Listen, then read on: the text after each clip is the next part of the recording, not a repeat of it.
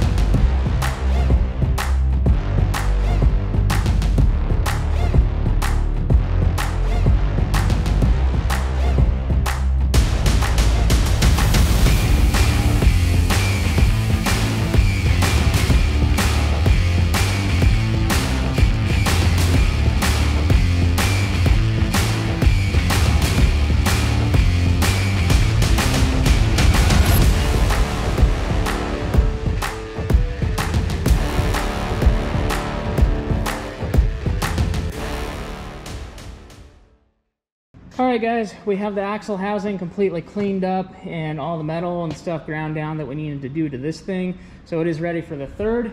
This is the third we're going to be running. This is one I picked up from East Coast Gear. I just went with a complete built one since I needed to get a new carrier. I wanted to run a selectable locker in this thing.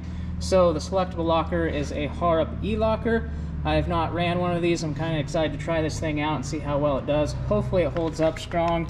I've heard these things can break if you rock back and forth with them, but we're going to test that out, see how it does. It is an E-locker. And then we got 529 gears in here to match the rear. Other than that, this thing is ready to go. Just going to clean up the surface on this as well as the housing, and we can stick this thing in there.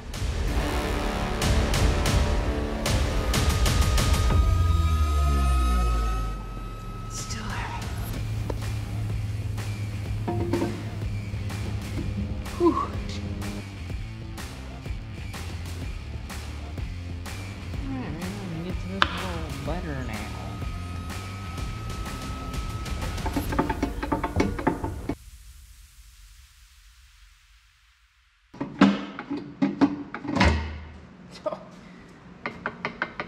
Well, that slipped in awesome good.